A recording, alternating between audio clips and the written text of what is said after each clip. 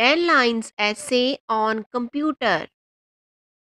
Computer is a small electronic machine that helps us in many ways.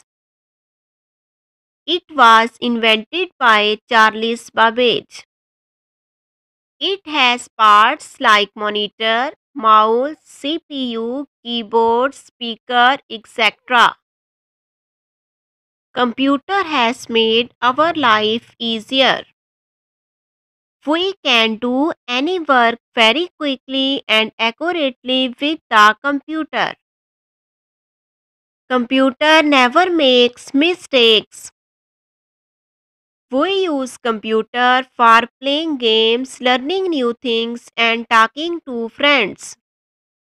Computer knows only the binary language. A laptop is also a computer which is easy to carry around.